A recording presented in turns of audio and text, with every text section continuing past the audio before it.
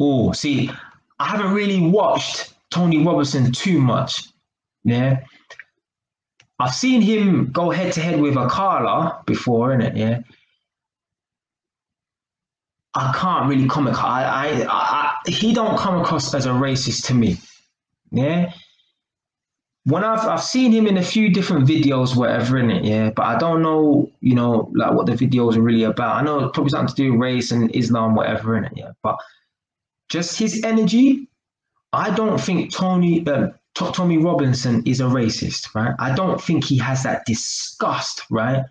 Like those racist people, they have that just disgust. They just want to rip people's fucking head off. Yeah?